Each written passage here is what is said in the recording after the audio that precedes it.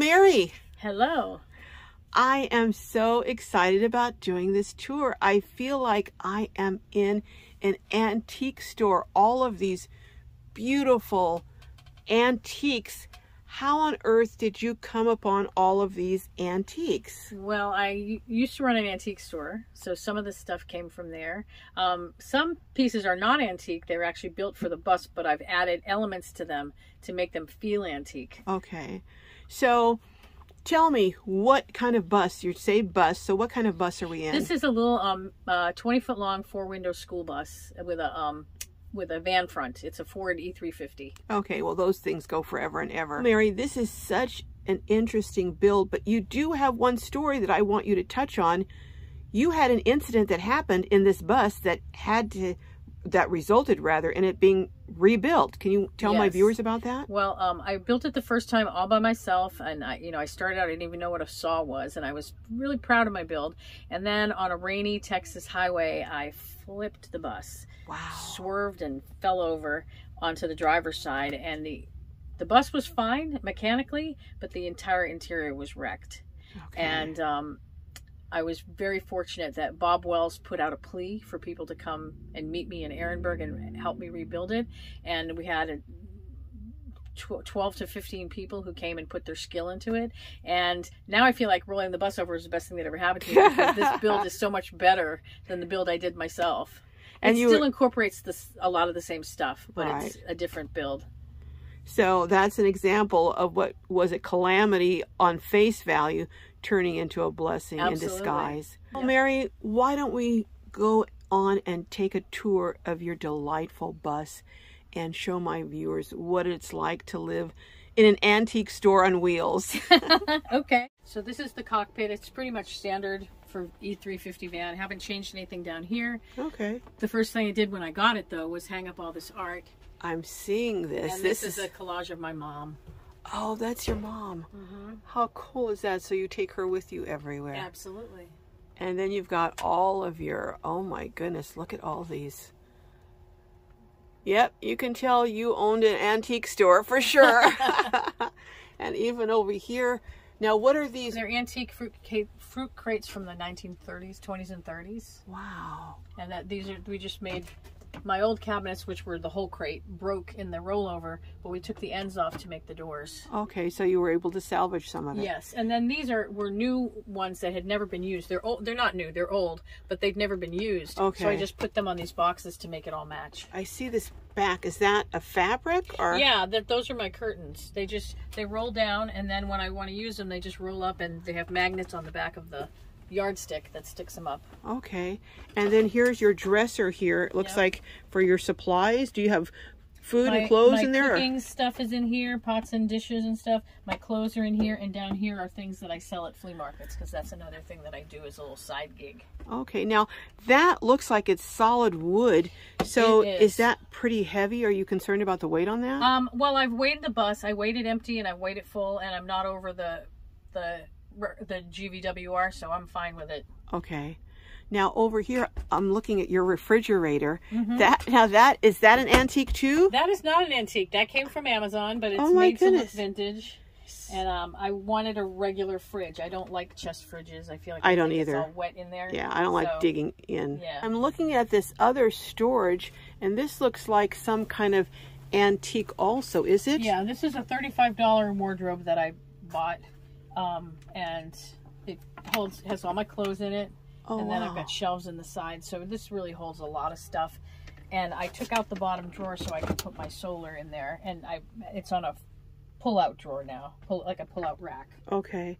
Well, let's look over here, because I really want to talk briefly about your solar. I have never heard of the unit that you have, but it's how many watts? Well, each of these units this is the Montech X2000, and each of these is just over 2,000 watt hours. So this is a total of about 4,800 watt hours over here. Wow.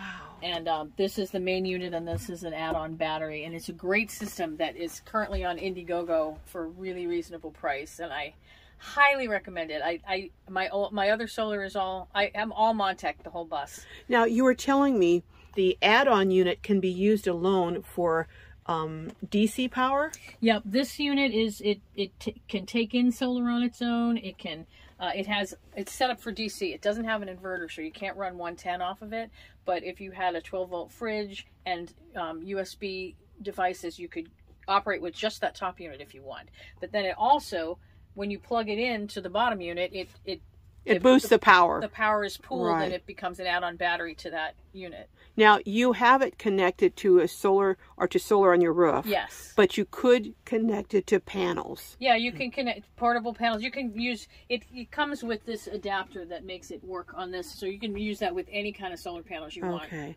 And now, how many watts of solar do you have on your roof? I have 1,200 watts. Wow, that is amazing. So you can go, once you get this fully charged, how long can you last before it would say drain down? I could go about 4 days with no sun at all. Okay. And then you also still have your older unit over here, and that's two 1,000 units? Yes, so that's 2,000 watts over there. Okay. Yeah. And that was in the bus when you rolled over? Yep. And it all works, no damage whatsoever. It works perfectly. Now, your bus, it seems like it's almost indestructible because it rolled over and it got righted and then you just drove on off. Well, the cops wouldn't let me drive it because they thought that it had a fuel leak, but it didn't. As soon as they were gone, I got in it and drove it away. Okay. So one of the things you hear about buses is the mechanical problems, but you're saying other than the transmission, which wasn't properly diagnosed, you've really not had a lot of problems because of the E350, you said? Yeah, it's a really good engine. I mean, I've had to replace the alternator. It's a 30-year-old bus. Right. Parts are going to break. I was just stunned when you told me how it rolled over and you were able to, once it was righted, just drive off. Yeah. Buses are the safest thing on the road, I think. Okay. Well, let's look at your bed. Looking at your bed here, and this is beautiful headboard. Now, what is this vintage from? That's a 1930s bed frame that I started out with. Okay. And then what kind of mattress do you have here?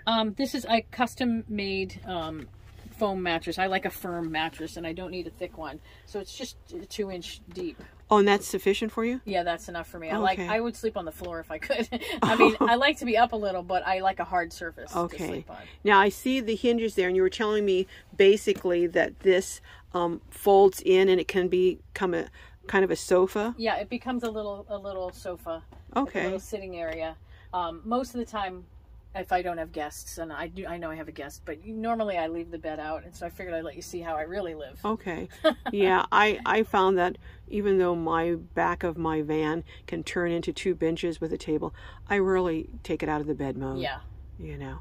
So now let's look at your sink, and that is so cool. Yeah. Now, is that a porcelain bowl? That's a Talavera ceramic sink from Mexico.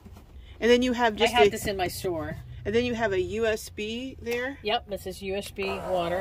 How much water, and where do you carry your water? I carry 12 gallons total, a 3 and a 5 gallon under here, and then another 5 gallons up front. Okay, and then how big is your gray water, and where is it? The 1 gallon Poland Spring bottle, that's my gray water. So okay. I just dump it more frequently.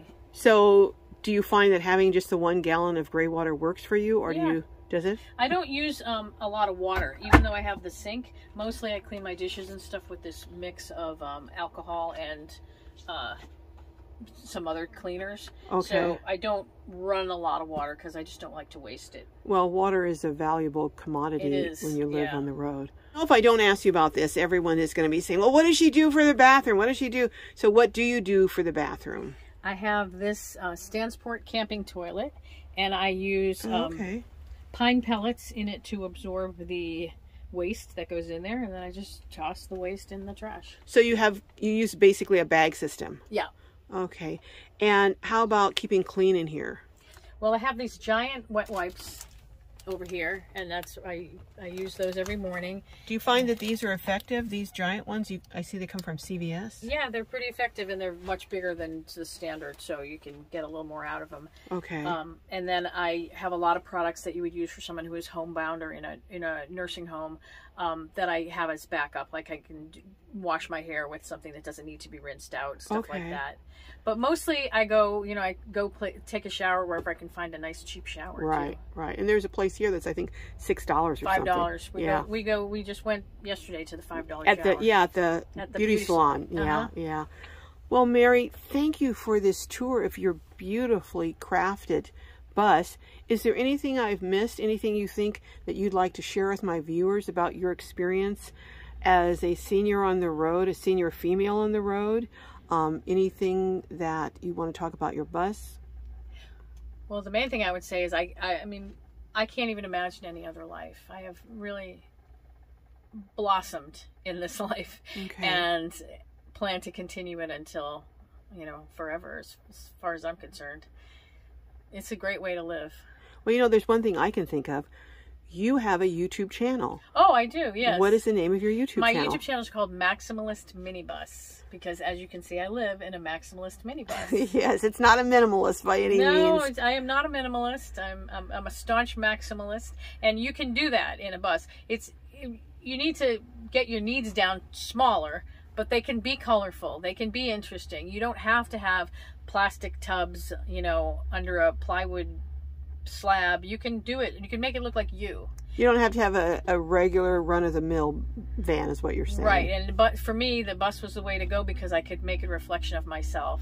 I have in my cabinets up here, I have a lot of craft supplies. I still do all the things that I would do if I were stationary. I just get to do them in more interesting places. True. Well, go over and check out Maximalist Minibus. Maximalist Minibus. And in that, Mary was a TV writer. She can tell a great story. So we will see you down the road. And thank you for visiting. All right. Take care. Bye-bye.